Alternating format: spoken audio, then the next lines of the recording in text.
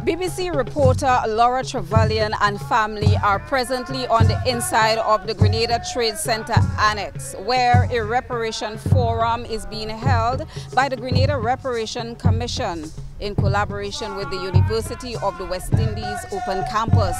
The Trevelyans are here to offer what they say is a public apology for the atrocities caused by their families who owned plantations in Grenada in the 19th century and enslaved more than 1,000 Africans on 5 sugar estates.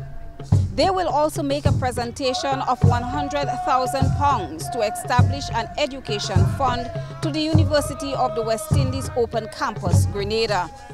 While this is happening as a positive for some, others oppose the move, saying it should be more than just a £100,000 payoff.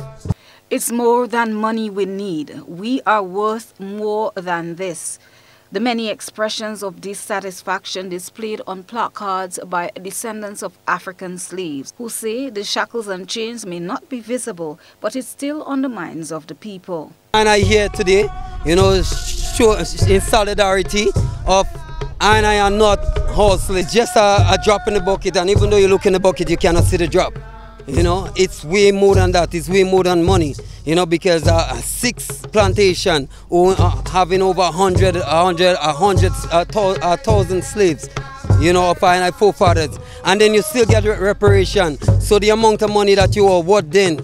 The equivalent to now. You're talking about trillions of dollars. If you want to set something sustainable for INI people, let's start with institution. Let's start with institution where we can change that mindset of what they had imposed upon INI people. So we are talking more than just that physical money.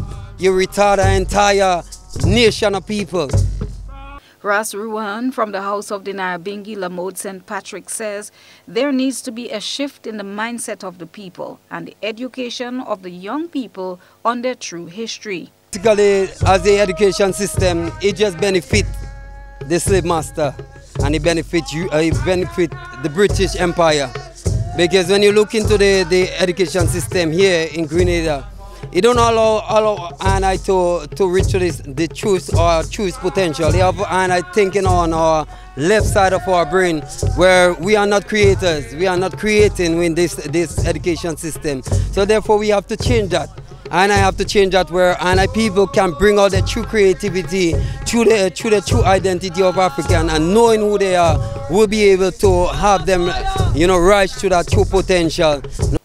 Rastakari is advocating for the return of resources taken away from black people. We want to be able to get our media folks to do more programming in terms of African history, in terms of bringing it to the youths, because the struggle the youths have to take it. We are elders here, most of us here are elders, and it's the young warriors, because believe me, it's about warfare.